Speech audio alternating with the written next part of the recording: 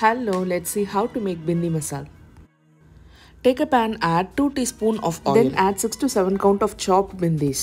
After 3 minutes, bhindis are 80% cooked. Now transfer it into separate bowl. Again take a pan, add 2 teaspoons of oil. Once the oil is heated up, add 1 medium-sized chopped onion. After cooking for 30 seconds, add 1 tablespoon of ginger garlic paste and half a teaspoon of turmeric powder. After 1 minute, add tomato puree which is taken from 1 medium-sized tomato. Now add 2 teaspoons of red chili powder, 2 teaspoons of dhania powder and 1 teaspoon of jeera powder and salt that is needed. After 5 minutes, add 1 tablespoon of curd and water. Once the oil is separated from gravy, add the bhindi that we fried first.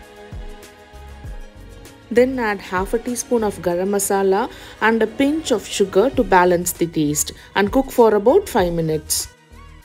Then add some kasuri methi and butter and serve hot.